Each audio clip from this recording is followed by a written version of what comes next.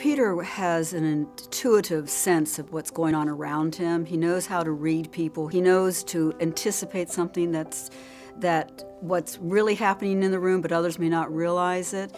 He was ebullient. He was smart. He was direct.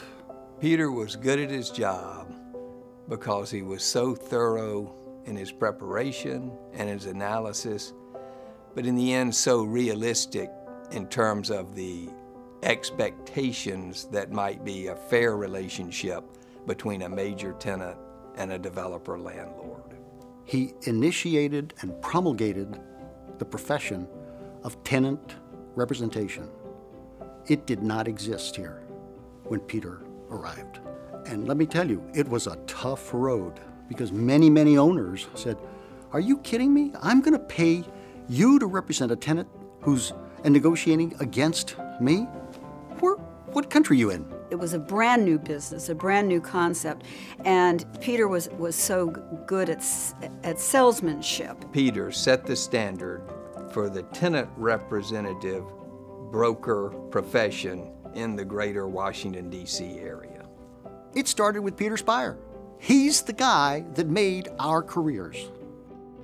He taught us the finer things in life, like get the swimming pool, buy the car, wine. Oh, Peter loves wine and food.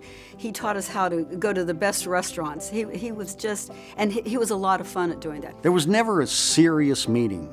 It was always somebody laughing or making some kind of a joke or a crack or something like that. And Peter was right there. He was one of the leaders of that pack.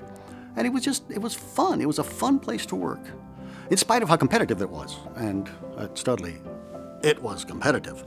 But having to manage a lot of brokers in a positive way that kept them from, shooting each other, it's hard to do.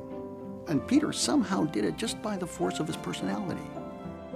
Peter has left such a mark with Saville Studley because over the years, the people that he worked with are almost all still there, and everyone an absolute professional in their own right. All that came along working with people and then with the support of Peter. I don't know what else to say about Peter, but I gotta tell you, I owe him a lot, and I think we all owe him a lot. The industry owes him a lot, and I'm glad to see we're recognizing him, really glad.